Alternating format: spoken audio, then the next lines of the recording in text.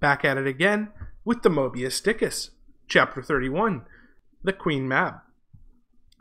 This is a pretty short chapter. I'm going to keep it nice and sweet. I just want to touch on two funny passages and then one, somewhat interesting passage. The first is, such a queer dream, King Post, I never had.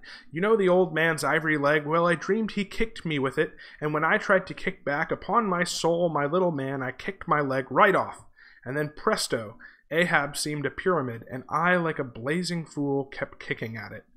So I guess dreams are weird. I guess I could have gone yellow for this one and said, ooh, how do we understand or know the truth of dreams? But this seems like a bit of a stretch. I think it's just funny, the notion of Stubb kicking his leg off.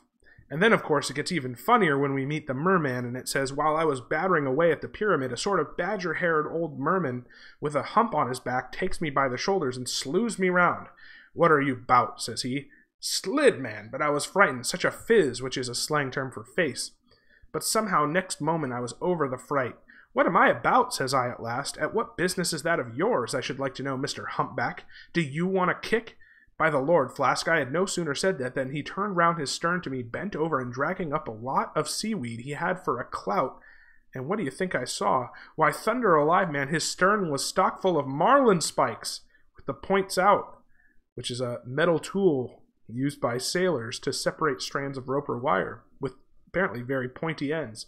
Says I, on second thought, I guess I won't kick you, old fellow. So in Stubb's dream, this merman appears, and he goes to kick him in the butt, and his butt is somehow full of spikes.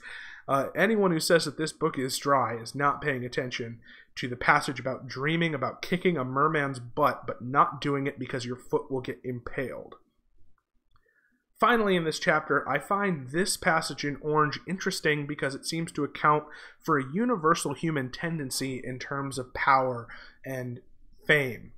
Look ye here, says he, let's argue the insult. Captain Ahab kicked ye, didn't he? Yes, he did, says I. Right here it was. Very good, says he. He used his ivory leg, didn't he? Yes, he did, says I. Well then, says he, why, Stubb, what have you to complain of? Didn't he kick with right good will? It wasn't a common pitch pine leg he kicked you with, was it? No, you were kicked by a great man, and with a beautiful ivory leg, Stubb. It's an honor, I consider it an honor. Listen, wise Stubb. In old England, the greatest lords think it great glory to be slapped by a queen, and made garter knights of. But be your boast, Stubb, that ye were kicked by old Ahab and made a wise man of. Remember what I say. Be kicked by him, account his kicks honors, and on no account kick back, for you can't help yourself, wise Stubb. So for me, that's just such an interesting passage, because even today in 2020, some people just like being associated with power. Dignity be damned. Why are there random hangers-on for every rapper, sports player, famous person? Why are there people who just want to be part of an entourage, to be metaphorically kicked with an ivory leg, right? I don't know, but certainly some people would rather be associated with greatness, yet have no dignity themselves, than make it on their own and have to avoid the metaphorical kick of the ivory leg.